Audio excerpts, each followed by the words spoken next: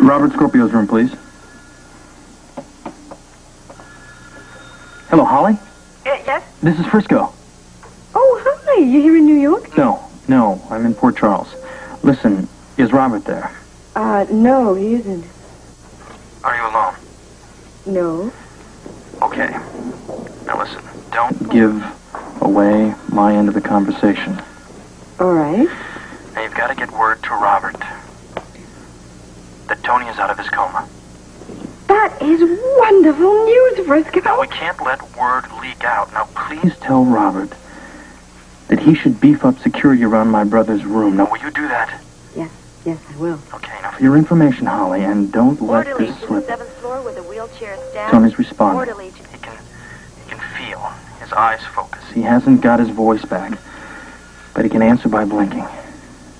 The important thing is that he's out of his coma. Oh, I'm so glad. Now, please give Robert this message and the information. Will you do that? Yes. Thank you. I gotta go. Bye. What, good news? Very good news. Oh, tell me. I can't. Why not? It's police business. Sorry, for Robert's ears only. Oh, excuse me. I'm sorry, Holly. Well, shall we go? The shops are waiting for us. Okay. I'm dying to take you to that wonderful little hat shop on West 57th Street. You have always loved hats, Well, after you see this shop, you will love them too. Oh, I see. Just what kind of hats you have in mind. Well, I've seen this one that's got the most...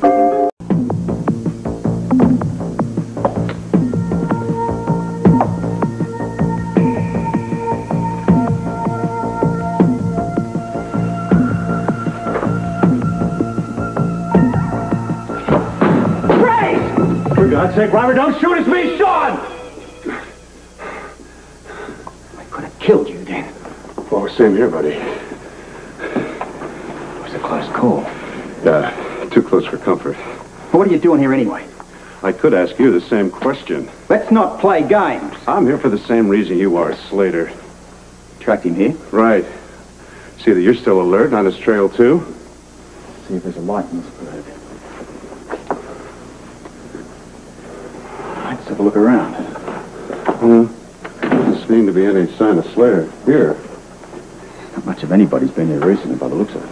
Had a pretty reliable tip that he was here, though. Me too. Who tipped you off? WSB. I see. Have a good look. Now, you take that side of the room, and I'll take this side of the room, all right? Yeah. Why? Can you tell me you'd been tipped off by someone? Why didn't you tell me you were tipped off by someone? Good point. No reason to work at cross purposes anymore, I guess. Yeah, I agree. At this stage, it's about time we both started working together. I think that's a very good idea, old buddy. Very good idea.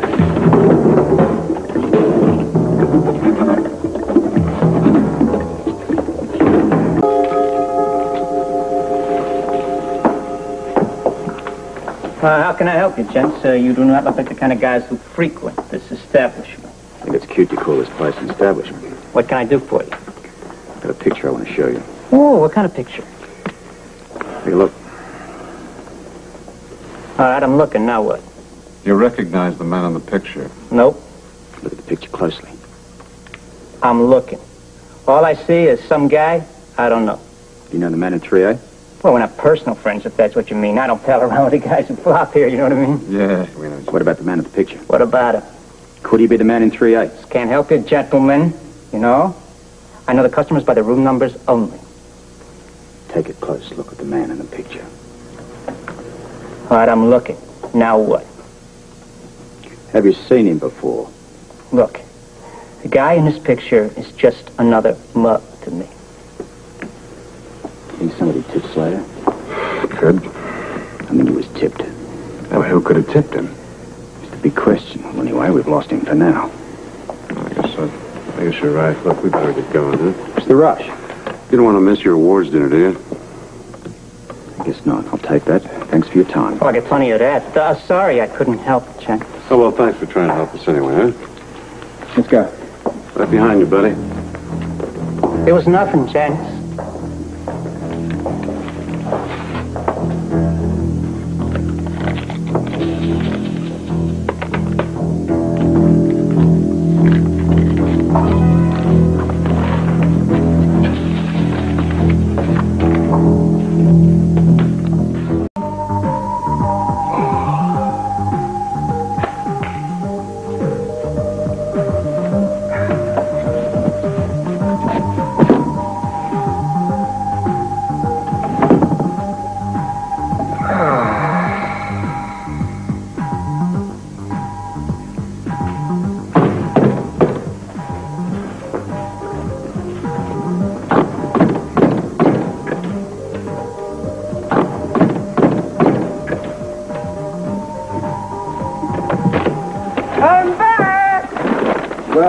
about time, too.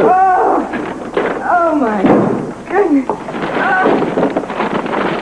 Well, I can see the merchants of Manhattan have probably closed up for the day. Probably on the phone now as we speak. Holly Scorpio's back in town. Uncork the champagne. Roll out the red carpet. You can't miss her. She's staggering under the weight of credit cards. Oh, Robert, I'm not that bad. You're not? Well, let's have a look here. Your Honor, I would like as Exhibit A all these wonderful boxes and bags, as you can see, with all the finest labels from all the most expensive stores in Manhattan on them. I would submit, Your Honor, Holly Scorpio is out of control. Maniac shopper. I rest my case. Gail and I just did a little bit of shopping. A little shopping? You call this a little shopping? I'd hate to think what would happen if you seriously put your mind to it. I mean, we'd have to get another room just for all the bags and boxes. Oh, we had a marvelous time, and I took her to that fantastic little hat shop I know. Gail doesn't wear too many hats. Ooh, well, she will now. Let me guess. She bought out the contents of a hat store as well? That's cold. Let me rephrase that. Was there anything left in this hat store when you two were through with your buying? And your buying? And your buying? She bought an absolutely darling little hat, and it looks fantastic on her. How many hats did you buy, Holly? Let me show you the scarf that I got. Really wonderful scarf. Yeah? Where would it be? If you'd find it. How would you know a scarf here if you saw... Well, how many hats? I beg your pardon? Hats. No, they go in the head. Cover it. How many? I got you some gloves. I know you'll like them. I know you'll like these. They're pigskin. They're very, very soft. Yeah. And you know you wanted a maroon tie? Yeah. But there are the gloves. Let's talk well, about I found you one. It's silk. Yeah. How many hats, Holly? You're beginning to sound like a broken record. All I'm trying to figure out is how many hats you went out and bought. Well, quantity is not important. It's the quality that counts. I see. In that case, I guess you got quality through in quantity. You're not going to tell me how many hats you bought, are you? No, I'm not. What didn't you buy? Now, what kind of a question is that? Well, I figured it'd be easier to find out what you didn't buy as against what you did buy. Actually, this isn't even all that I bought. What? I had so much stuff that I left most of it down by the desk. They're going to send a couple of bellboys up with it. You're trying to tell me that there's more down at the desk?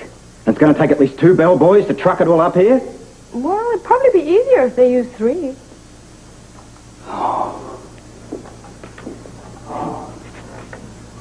You're not going to have cardiac arrest.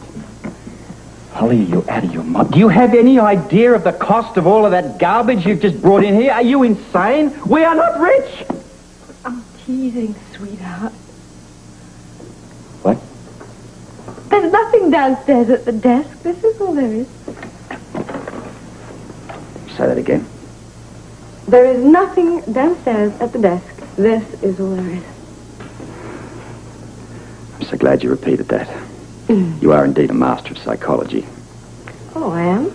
Yes, you con me into believing that you actually have more downstairs than you actually walked in with here, thereby making what you walked in with here not look quite so much.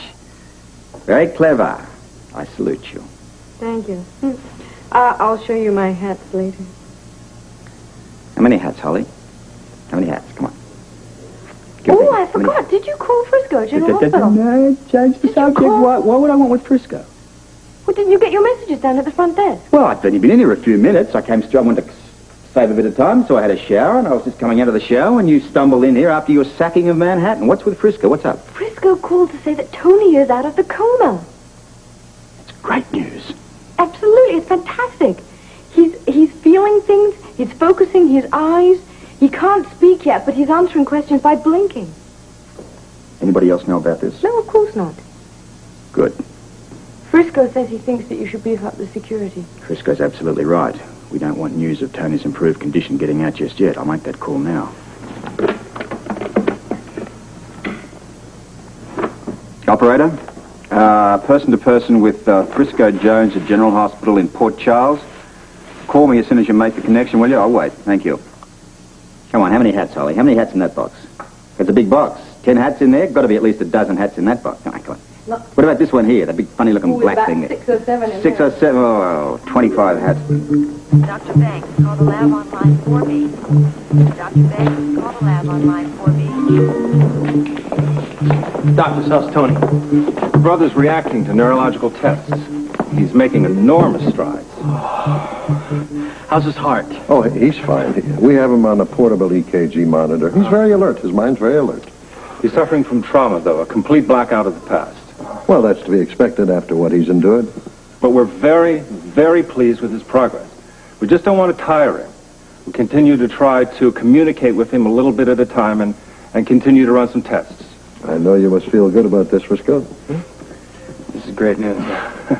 We can all afford to feel optimistic, but remember, your brother has a long way to go. He's already come a long way, though. Yes, a lot farther than any of us hoped for. Is it all right if I go in and see him? Sure. His wife's with him. Please, just don't tire him. Mr. Joey. Call for him. Hey, thanks for the good news, all right? Yeah, this is Frisco. Frisco, it's Robert. I just got your message. Oh, Robert, I've been sweating it out around here waiting for you to call. Good news about Tony. Yeah. Recognized you or Tanya yet? No. No, the doctor said that there's been too much trauma. He's suffering from a total blackout of the past. Okay. How's Tanya holding up? Well, she's been wearing herself out, but I think this news is going to lift her up a little bit. I'm sure it will. Yeah. Look, I'm glad you called. We'll increase the guards. Now that Tony's come out of the coma. Oh, thanks, Robert. Listen, I'll get right on beefing up that security. If it weren't for this award dinner tonight, I'd be flying home to see Tony. Yeah, I know you would. Look, I feel a lot better now that you called and talked to you. Also that you decided to beef up the security. Good as done. Thanks for calling, mate. I'll see you soon. Thank you. Goodbye.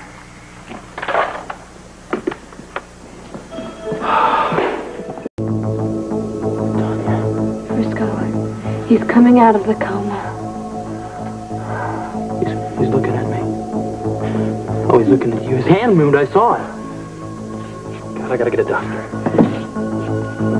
Hey, what's the matter? Look, I gotta get a doctor. Try to get a hold of Scorpio in New York. What's the problem? I think my brother's coming out of the coma. Take care of it. All right, look, I gotta talk to him, too. I'll be right back. I gotta get a doctor.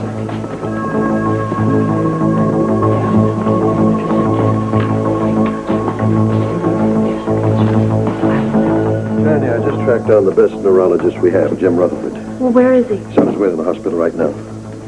Looking good, Dr. Harding. This is like a miracle, Steve. His eyes, they're following us. So what does it mean? It means that his mind is functioning and his eyes are focusing. Then he's out of the coma? Yes, he is. I don't want to tire him out, but I would like to ask him a few questions. Excuse me. Do you know your name? Blink once for no. Twice for yes. Now, do you know your name? Can you speak?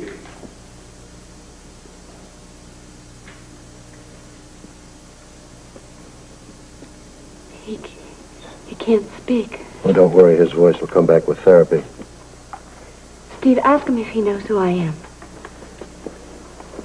Do you know this lady? Do you see her? Do you know who she is?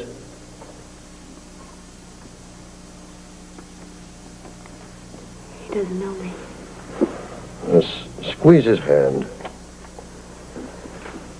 Can you feel this lady squeezing your hand? Well, that's good. He has feeling in his hand and he can understand what you're saying. Steve, ask him again if he knows who I am. Do you know this lady who's holding your hand?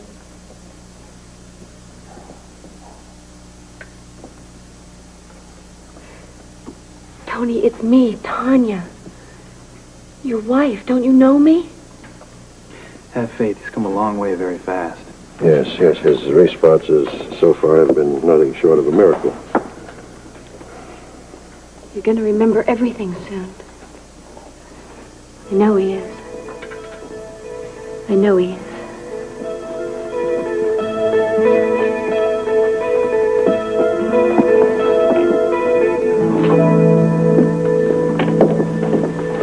Orderly, hurry. Tanya, what's the matter? It's Tony. What is it? Did something happen to him? No. Frisco, he doesn't remember me.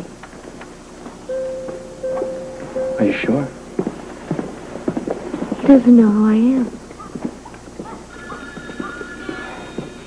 I guess I should be grateful that he has come out of the coma. And he's responding to their questions and all. He blinks his eyes, yes and no to their questions. He blinks his eyes? Yes. They say he'll be speaking soon. He just needs to get through therapy. This is wonderful news. Do you hear me? They didn't even think he would survive, and he's come out of the coma. This is wonderful news. It's like a miracle. Yes, and he's going to make it all the way back. Do you hear me? All the way. Yeah, I know he is. I know he is. Dr. Cunningham, call your office. We can't say a word about this to anyone, okay? Because if anything leaks out, it could put Tony in danger. Right? Now I'm going to try to get a hold of Scorpio in New York. Are you okay? I'm fine. Fine. Okay. Nurse Cobb, report to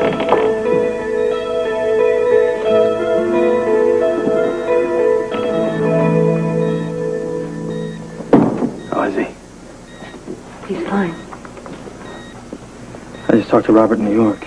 Did he agree with what you said? Yeah. He's going to start beefing up security right away. Oh, it makes me feel a lot better. Me too.